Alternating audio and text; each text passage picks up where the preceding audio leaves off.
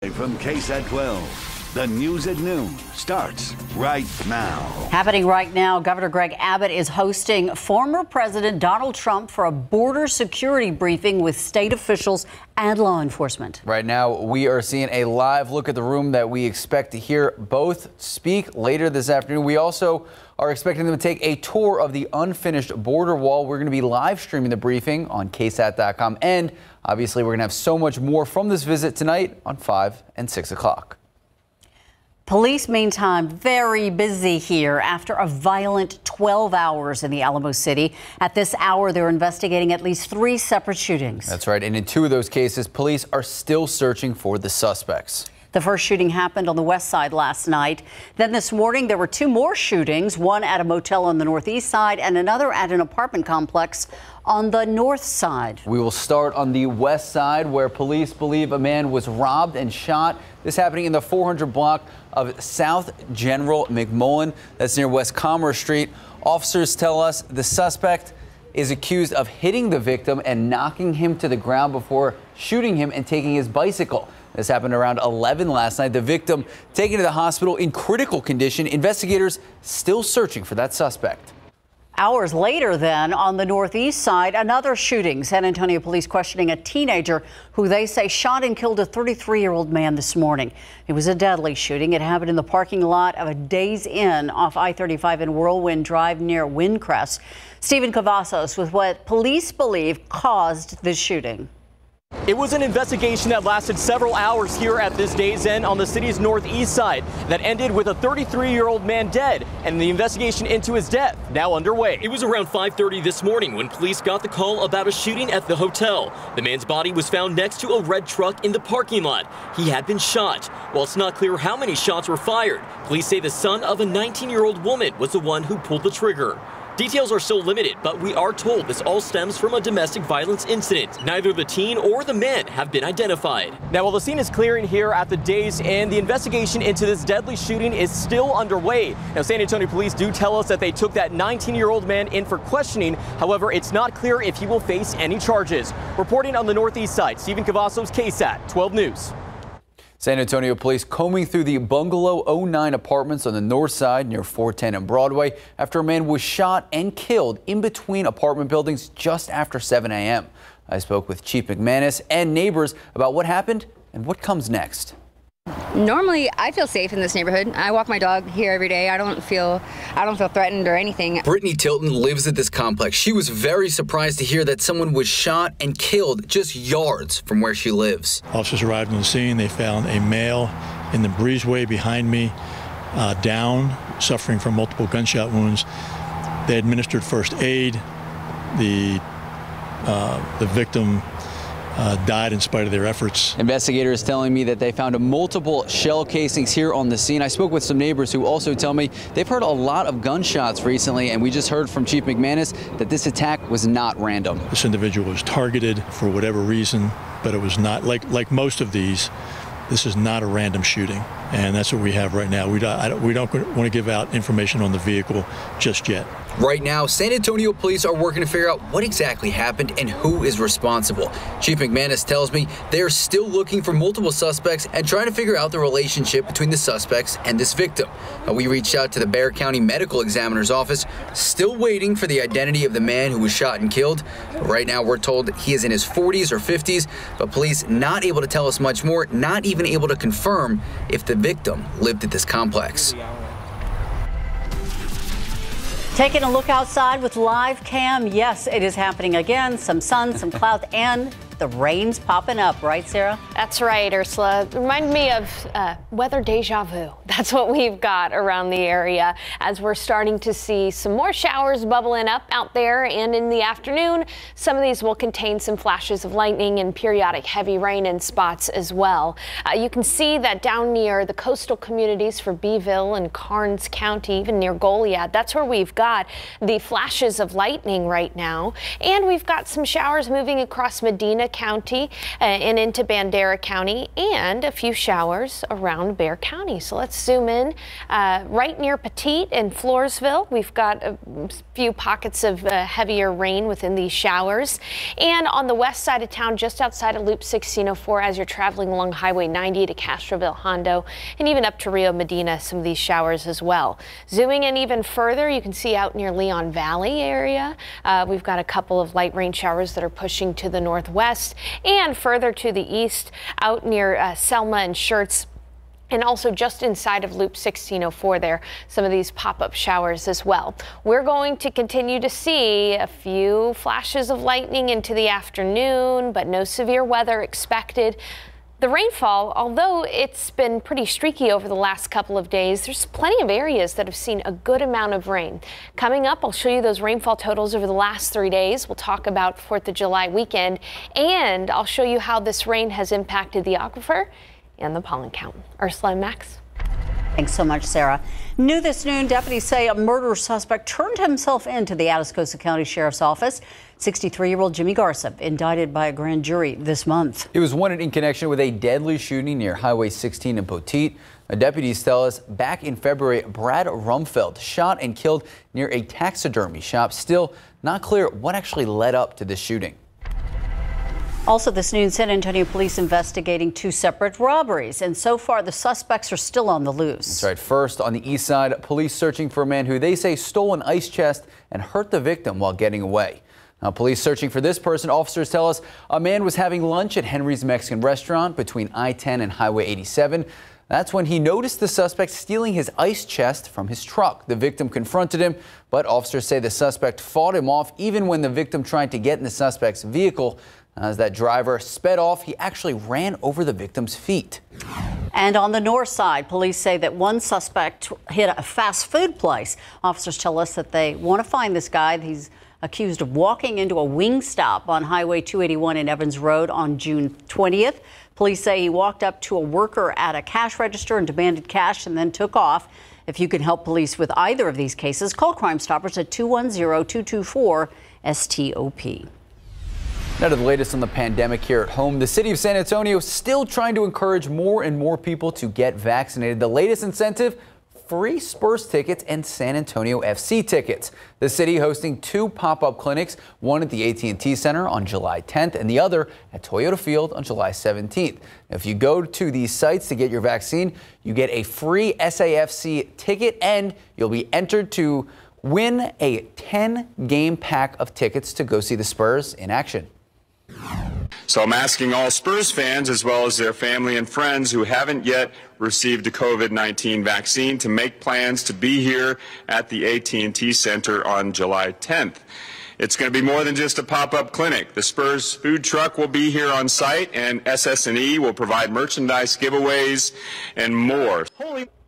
So far, nearly 1 million people across our community have gotten their vaccine. Meanwhile, though, that Delta variant is expected to become more prevalent, and the CDC is now saying that the strain accounts for more than a quarter of all new cases across the country, up from approximately 3% of new cases just over a month ago. ABC's Alex Brichet has the latest. Newly alarming numbers from the CDC. The highly contagious Delta variant now accounts for more than 26% of new cases in the U.S. In parts of the Mid and Mountain West, the CDC estimates it could account for more than 50% of new cases. The Delta variant now in all 50 states, Missouri being hit the hardest. Only 38% of eligible people there have been fully vaccinated, and new COVID-19 cases have risen by more than 76% in the last month. Health officials are urging the public to get those vaccines. We know from good studies that the Delta variant is protected against by the vaccines that fundamentally are being used here. And that's the reason why the CDC feels at this point they should not change their recommendation. In Los Angeles, county health officials are now recommending masks in public indoor spaces, regardless of vaccination status. I did take off my mask a couple weeks ago, but now with the new variant coming out, I'm hearing of people getting COVID again, and I'm getting a little bit nervous. They may understandably feel that they want that extra degree of precaution, and that is just fine. But the overall countrywide recommendation of the CDC has not changed. But today, more reopenings in states like Oregon and Washington, where vaccination rates are higher, those states lifting most restrictions. Officials in other major cities like Chicago and New York say they have no plans to revisit mask requirements. Alex Brachet, ABC News, Washington. A mural in downtown San Antonio representing the stories of African-American men and women. Katrina Weber is going to tell us the inspiration behind this mural. Still ahead. And it's not quite time to rodeo San Antonio, not until February of next year, but it is time to get excited about the big names coming to the Alamo City. A look at next year's entertainment lineup right after the break.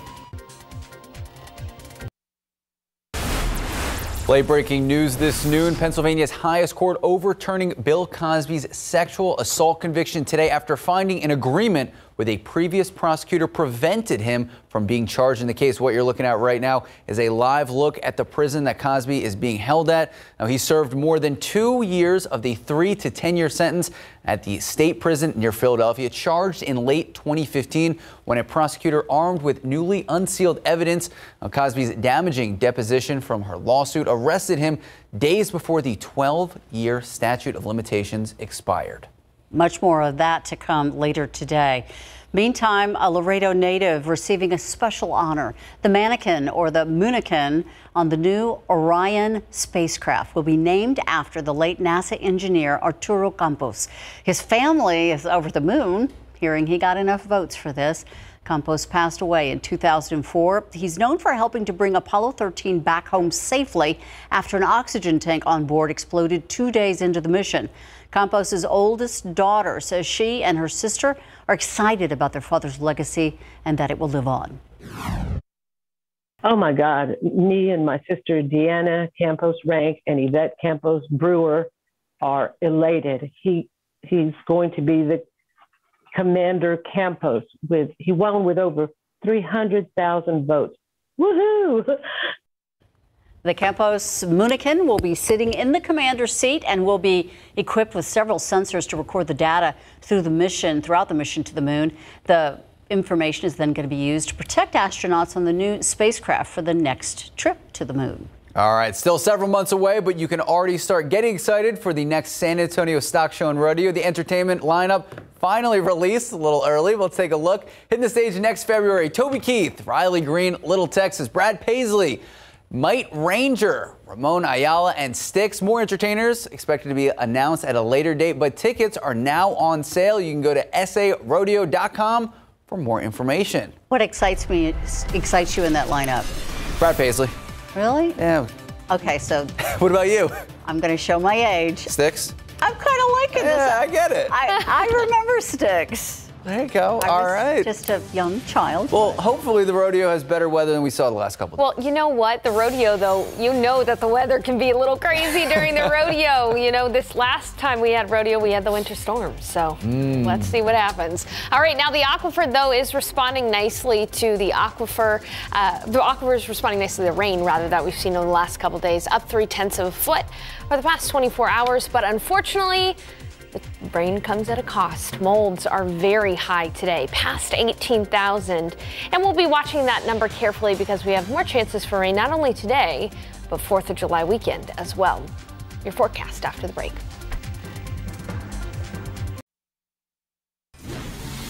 Welcome back and happy Wednesday. Did you happen to catch GMSA at 9 this morning? I did not. Oh my goodness. If you missed it, one of the greatest Katie's Science Lab experiment moments ever. I can't wait to see it. So apparently Katie and David Sears made baking soda bottle rockets. What could go wrong? What could happen? It's so good. Using vinegar and baking soda.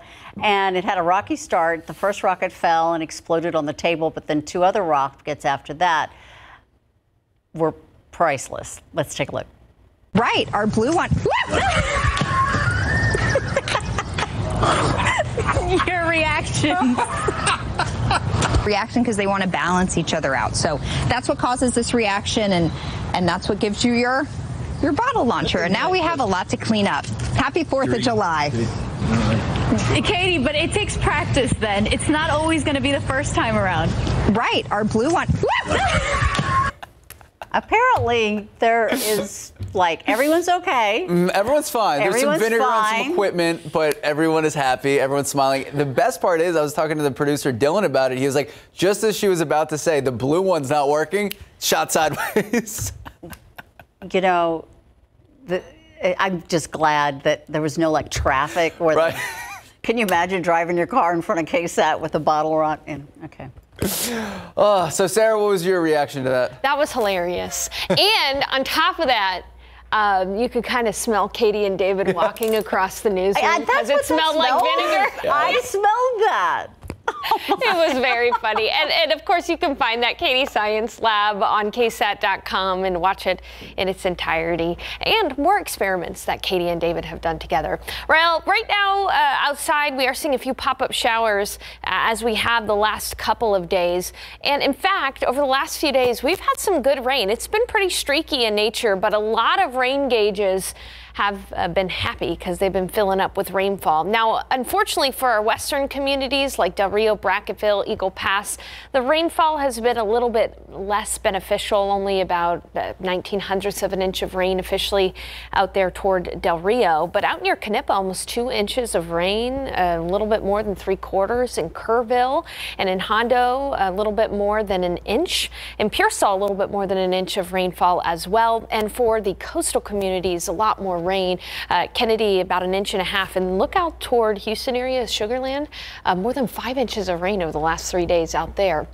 Let's zoom in a little bit closer to the metro area. The airport's officially seen a little bit less than 0.6 of an inch of rainfall.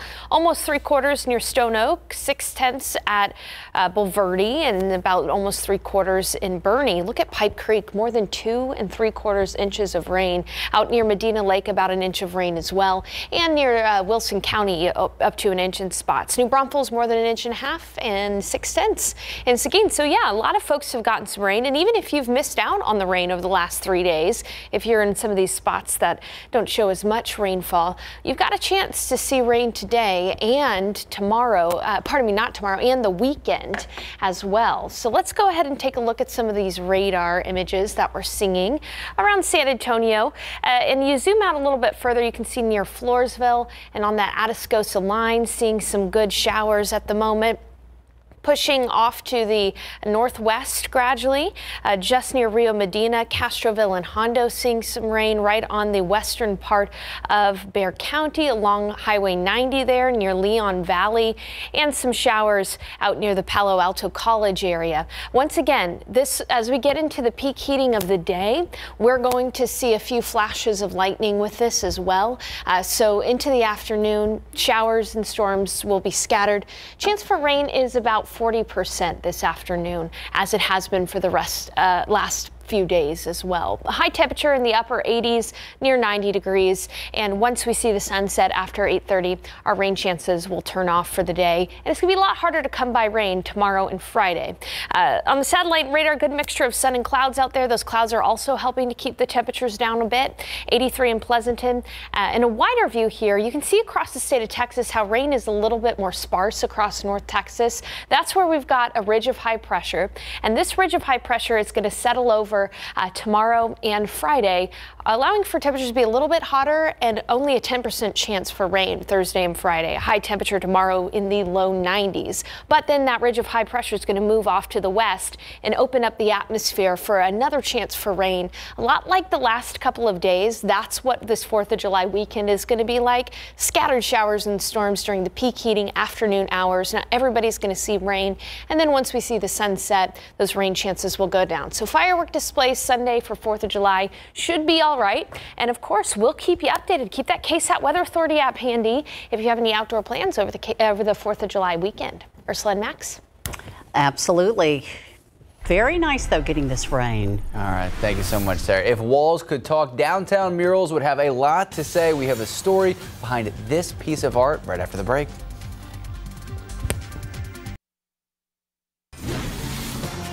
Behind every mural, there is a special story to tell. In the case of one mural right downtown, there are nearly 3 dozen tales to share. Stories of African-American men and their lives right here in the Alamo City. Katrina Weber tells us the story of the inspiration that made this work of art in this week's edition of If These Walls Could Talk.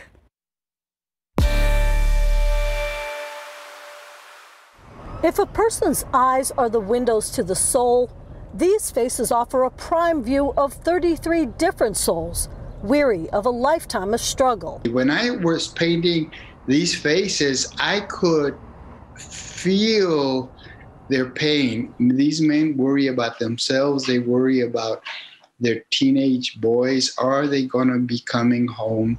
That realization, magnified by the police murder of George Floyd in Minneapolis, inspired renowned artist Lionel Sosa to focus on black men in San Antonio. I assumed that things weren't as tough in San Antonio as they would be other places, but that was an assumption. The mural called Living in My Skin features men and soon-to-be men from 10 to 90 years old, politicians, professionals, a former prisoner, all sharing one thing, being treated badly because of their skin color. That's a reality.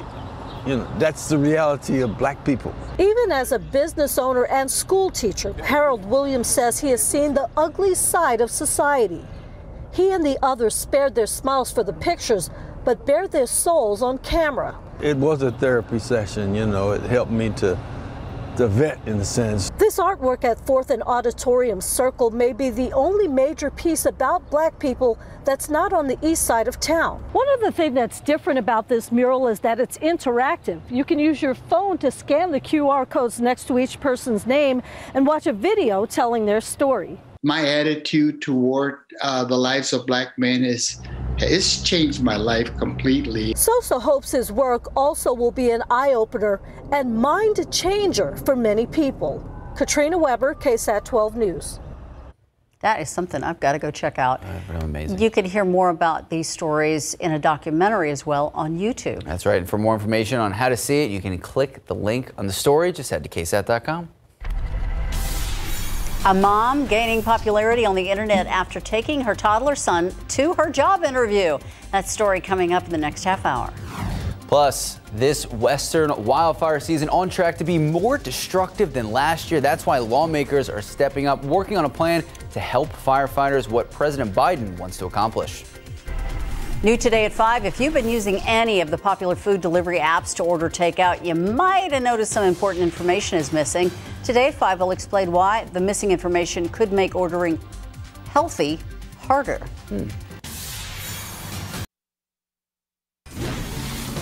It's been a race against time in Surfside, Florida, as rescuers work through the rubble of the building collapse. And tomorrow, President Biden and the First Lady will be visiting the site to see it for themselves. So far, 16 people have been found dead in that pile of concrete. 149 others or more are still unaccounted for.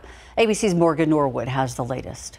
As the massive search and rescue operation enters day 7 in Surfside, Florida officials asking the federal government for more help, requesting an additional team to backfill their crews before severe weather closes in. This is the attention of the state, of the country, and in some respects the world. This is hurricane season. The state government's monitoring all storms that are happening. Crews have already removed 3 million pounds of debris from the collapse. Colonel Golan Vok, who's leading the Israeli rescue team, speaking with CNN, saying they found tunnels and voids within the rubble. We found people. Unfortunately, they are not alive. Now, officials calling for a grand jury investigation into the partial collapse as details emerge about the condition of the Champlain Towers South before it crumbled. ABC News confirming a letter was sent to residents back in April, warning that damage had, quote, gotten significantly worse, that concrete deterioration is accelerating and would begin to multiply exponentially. All of this after a 2018 engineering report revealed the need for the repairs. But the cost was steep. The repairs were priced at $15 million. Residents asked to pay anywhere from $80,000 to $336,000. Now the lawsuits are mounting. Reza Rodriguez, who made it out alive, says she's been reporting issues in the building for years. The night of the collapse, she says the building, quote, swayed like a sheet of paper. 64-year-old Ileana Montegudo narrowly escaping. Something inside of me said, run, because this building will collapse. And I start going down fast. And I feel crack, crack, crack. 3 seconds separate the life to death. The condo association responding, saying it can't comment on pending litigation. Right now, the search continues as President Joe Biden prepares to travel to Surfside on Thursday. Morgan Norwood, ABC News, Miami Beach, Florida. And speaking of President Joe Biden, he wants to boost U.S. firefighters' capacity and prevention efforts for those wildfires on the West Coast. Part of his plan involves temporarily raising pay for federal firefighters, ensuring that no one fighting wildland fires is making less than $15 an hour. He's set to hold a virtual meeting today with governors from western states discussing what is shaping up to be a very active wildfire season. Wildfires burning more than 2,000 square miles this year already. All this comes as western states dealing with severe drought and record heat. As a new Supreme Court ruling is now stating, certain tenants who failed to pay their rent amid the pandemic are now going to get protected. Yesterday, the court officially decided to keep the CDC moratorium on evictions in place until July 31st. A district court had ruled in favor of a group of landlords and real estate companies who had wanted that policy lifted so they could collect payments. Well, this ruling put on hold pending the appeal, and then the D.C. Circuit Court declined to lift the stay. So the eviction order first went into effect in September of last year. Initially, it was set to expire at the end of 2020, but it's been extended 4 times already, and it's going to stay in place.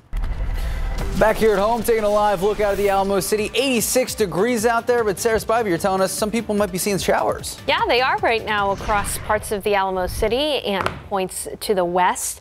And even when you look out at one of our live cam views, you can see those puffy cumulus clouds are developing in the vertical. And that means that we have the chance to see some rain once again this afternoon. It is 85 degrees outside, but with high humidity, it feels like 91. Temperatures are probably only going to get a few more degrees higher than this as we see rain chances increase this afternoon. Much like the last couple of days, if you don't get rain, you'll at least get some of that rain-cooled air, which is in the forecast this afternoon. And as I mentioned, we do have some rain in the area. Mainly right now, it's in western Bexar County and out toward Medina County near Castroville, Hondo, and even the Medina Lake area. And down in Wilson County near Floresville, we're seeing some showers too, and a couple of showers out near the Madison High School area on the northeast side of town. Let's talk for a moment about the tropics, because there is a system out there that we're going to be watching carefully over the next couple of days and into next week. An unorganized area of storminess out in the Atlantic has a very high chance of becoming at least Tropical Storm Elsa. And it is right now forecast to head through the Lesser Antilles and potentially through the Dominican Republic, Haiti area, and through Cuba as well before potentially making it out toward the eastern Gulf. But we'll keep an eye on things. Again, we've got a long time to look at this and to analyze it. For now, though, our biggest weather story is going to be the chance for some rain over the 4th of July weekend. So I'll have a look at that coming up in just a bit. Max and Ursula. Thank you, Sarah. 4th of July just a few days away, but this year your celebrations could be a bit more expensive. The price increase that you can expect, we're going to explain just ahead. Harry Potter making his magical return to Broadway. Details on the new show and when it hits the stage. Coming up in the spotlight. Plus, the FAA, the Federal Aviation Administration, wants passengers to know they will not tolerate bad behavior on their flights, the warning they have for travelers.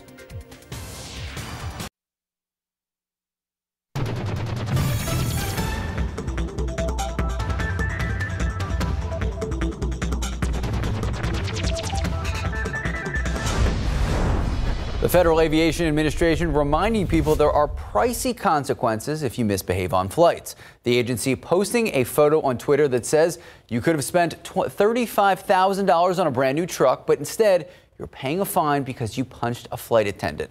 Now, that is in reference to the amount that the FAA can fine unruly passengers, the agency receiving more than 3,200 such reports since enacting a zero-tolerance policy at the beginning of 2021.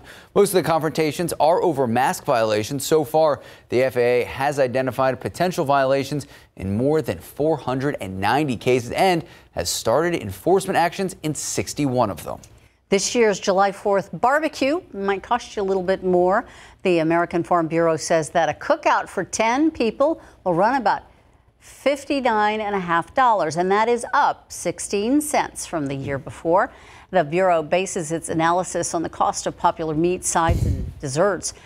Those grill masters out there that can rest easy. On the other hand, the Farm Bureau adds that the beef and pork processing issues that were happening during the pandemic have now been resolved.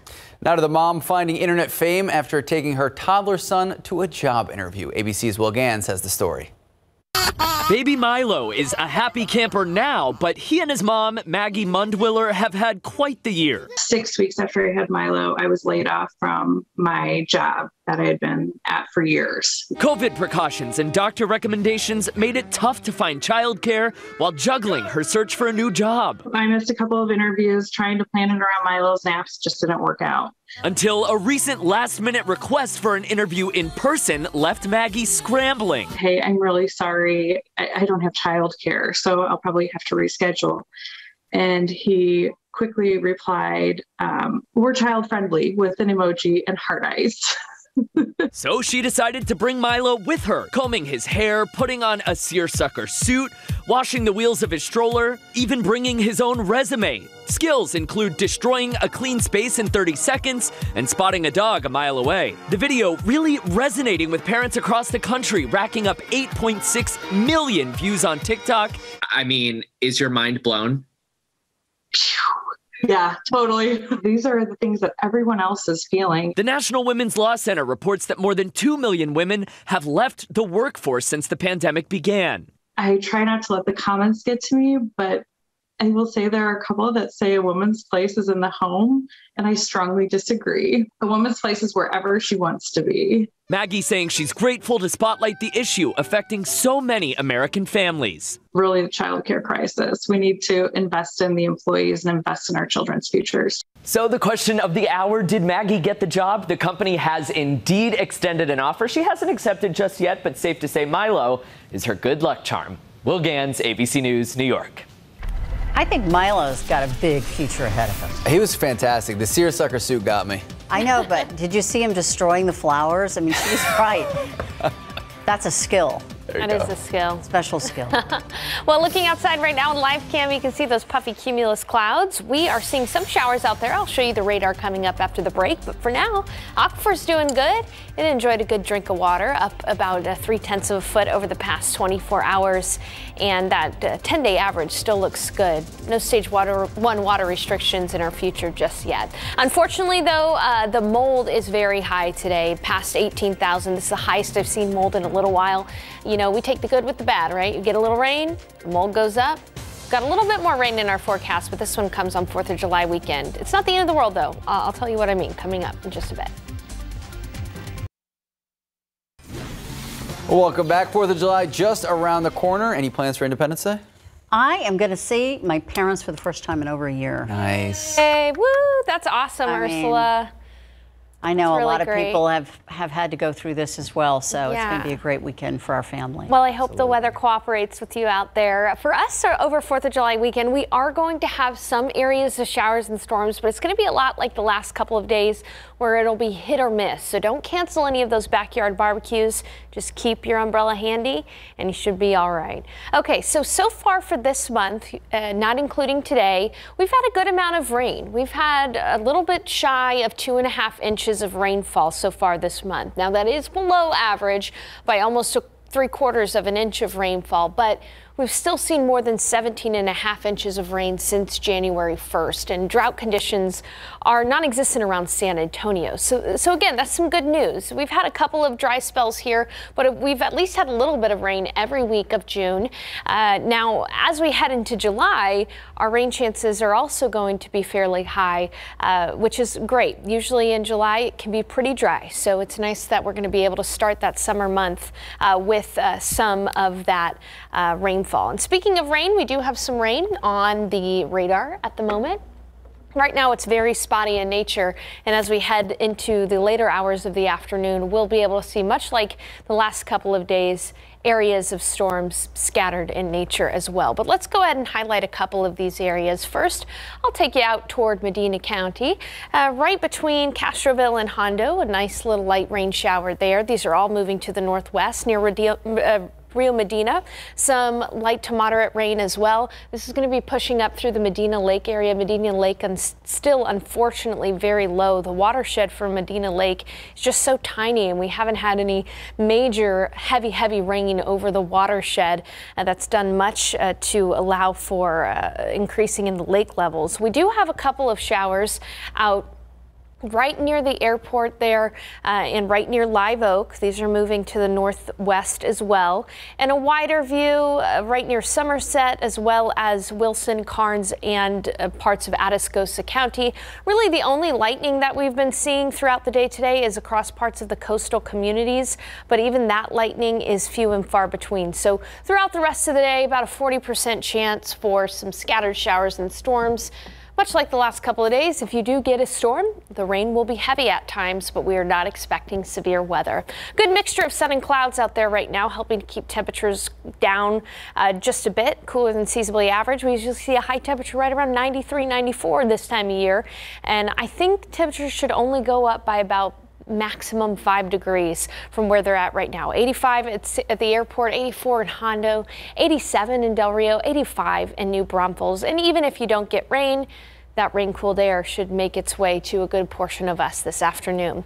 And 40%, that's the chance for rain, as it has been the last couple of days throughout the rest of the afternoon. And once the sun sets, tap turns off.